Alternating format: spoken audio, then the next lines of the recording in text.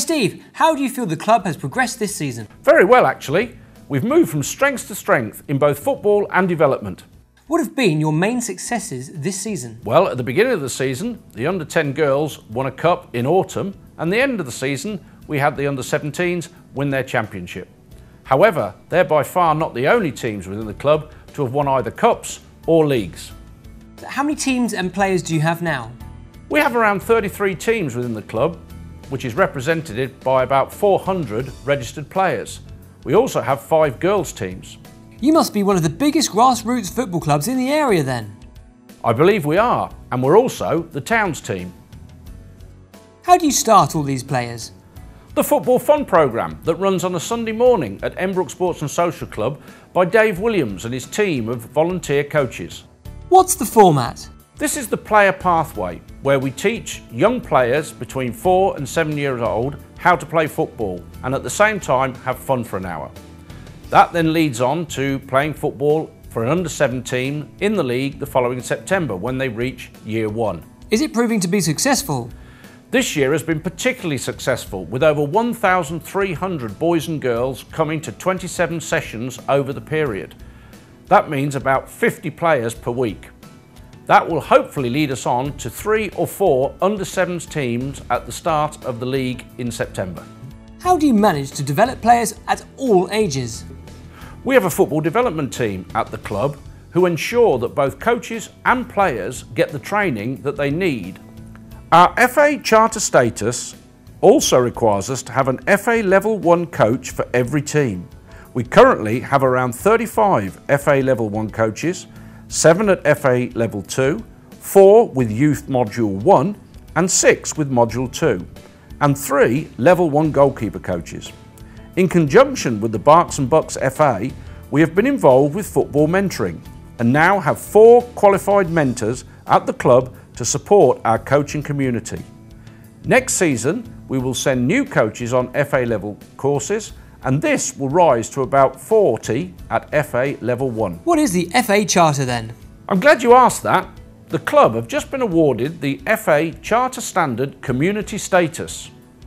This is the highest of 3 awards that the FA award to grassroots football clubs. What does that actually mean? The Community Club Award is the ultimate FA Charter Standard goal. It demonstrates that a club has a high-quality multi-team setup with a clear development pathway and excellent social, training and playing opportunities for all. Achieving community club status is one of the truest measures of success for the FA's football development strategy. There are now around 3,400 FA Charter Standard clubs, of which only 350 are community clubs. Wokingham is proud to be one of only a handful of clubs in the Berkshire area to have been given this award by the FA. That sounds great, you should be very proud. Do you also use outside coaching support? Yes, we've been using 3T Soccer for coaching support. Johnny Rabin and his team of coaches work in football development at Fulham and Reading as well. They also run successful soccer courses in the school holidays. Johnny's been involved with Wokingham at various levels for many years, coaching Football Fun, Allied and under-16s. I guess many players also train at home. Yes, in fact some of them think they can be a real freestyler. How do you promote football within the local community?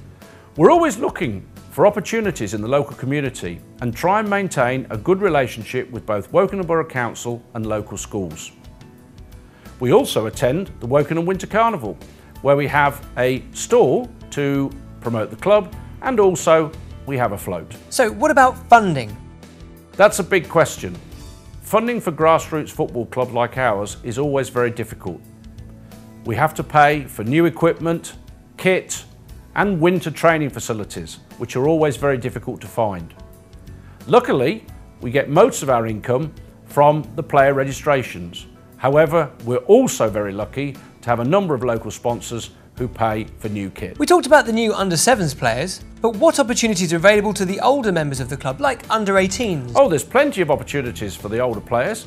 We have a senior section that runs teams both on Saturdays and Sundays in the local league. Do you have a local ground? Yes, Emmbrook Sports and Social Club in Lowther Road. Unfortunately, the facilities are not appropriate for our senior team to play in the Hellenic Premiership. However, the committee are working hard to provide funding for changes to the ground.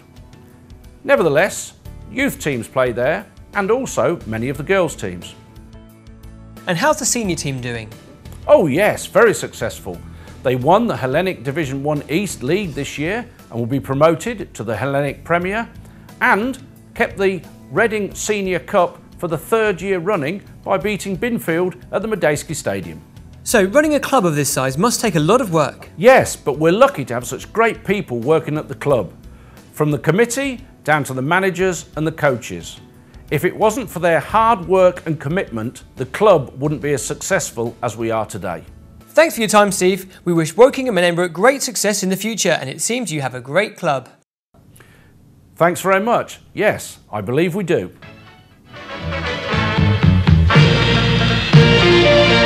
Hello, good evening. We hope you like the new music, and we hope too you like the new programme.